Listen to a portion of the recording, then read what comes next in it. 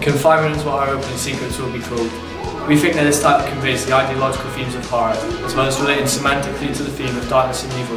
Therefore, we believe that we can connote the disequilibrium in our film name to enable us to depict isolation hugely, with the protagonist being in the woods alone. Also, confinement links with the main intentions that we wish to show for our film, hence enabling us to instantaneously connote the horror genre explicitly, just with the name of the film.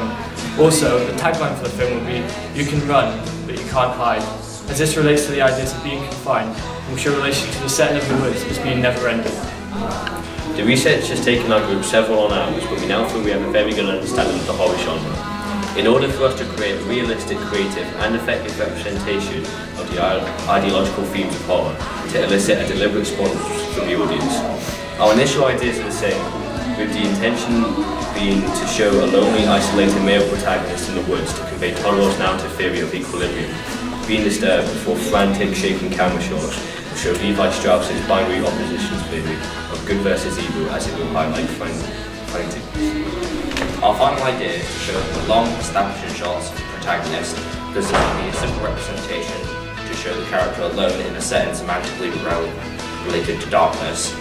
We will use a male protagonist, as this enables us to subvert from the general horror genre conventions and become a dynamic, unique in our opening sequence, hence people enticing to watch our film. It will be a white male, approximately 16 to 18, as this will fit with our audience profile and research, as we will show loneliness in the setting, isolation of the character, and disequilibrium of evil, panning shots, close-ups, and establishing shots.